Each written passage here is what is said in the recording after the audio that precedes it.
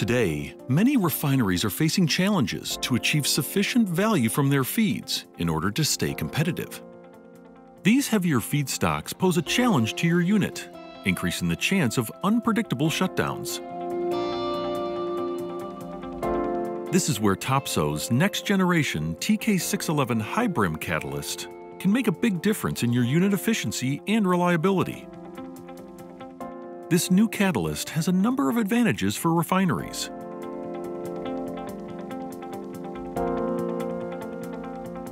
You can run longer cycle lengths, you can run lower quality feedstocks, you can obtain better product properties, and finally you can achieve higher volumes well if you have the required hydrogen for that. Not only can you achieve up to 8 months longer cycle time, but also increase HDS and HDN activity by up to 25%.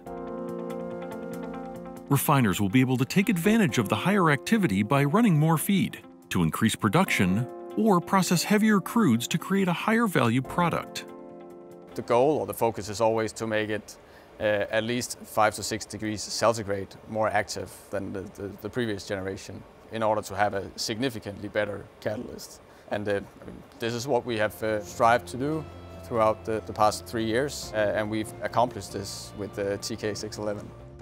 Talk to Topsoe today to find out how you could benefit from the new TK-611 HyBRIM catalyst.